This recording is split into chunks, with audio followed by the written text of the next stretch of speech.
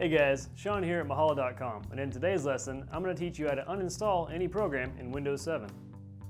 Now to uninstall a program, just click on your Start menu, then go down to the Control panel, and under the Programs category, just click on Uninstall a Program. From here we just have a list of all the programs that are installed. Also from this screen, you can turn on or off Windows features from the button right up here.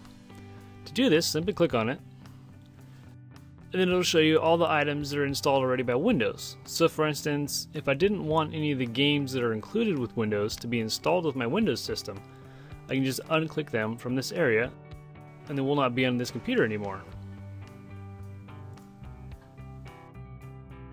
Let's say, for instance, I'd like to remove iTunes. I just simply click on it, then click the Uninstall button. Then yes to confirm.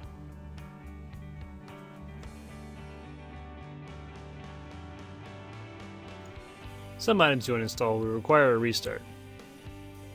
A good rule of thumb, if you're the only user on the computer and you're fairly sure about all the items that have been installed, if you see an item in here that you do not recall at all, it's a good idea to look it up and see if you should uninstall it, because a lot of times when you install software, other items will install with it.